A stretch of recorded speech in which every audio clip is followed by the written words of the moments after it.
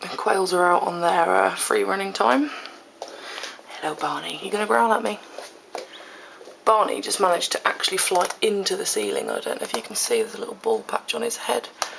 I mean, if you look at how high up the ceiling is, I've got no idea how he managed to get up that high, but he did. You feeling alright, little dude? Yeah, he's still running away from me. And we have a Tess over here, investigating Harry's bed. Can you hear that? The little sounds they make. You growling at me, little man? Poor Babby, little bald bit. Don't worry, I have a TCP'd him and not just left him. See if I can get her to make a little frog noise. I don't know if you can hear that. See, hey little Tess.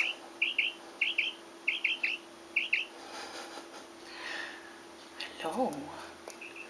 Yeah, the light's a bit rubbish over here. Oh, those beautiful little noises. Barney looks like he's going to take a poop. I don't know if you can hear the little clucky noises he's making. You growling at me for?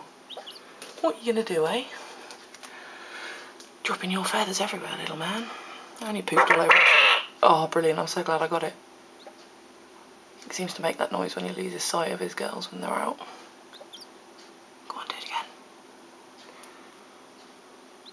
You're so beautiful.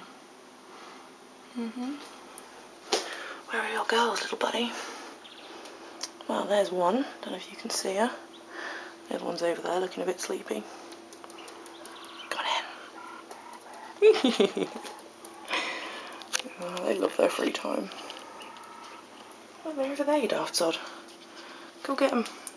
Or is your head still sore? Alright, then I'll leave you alone.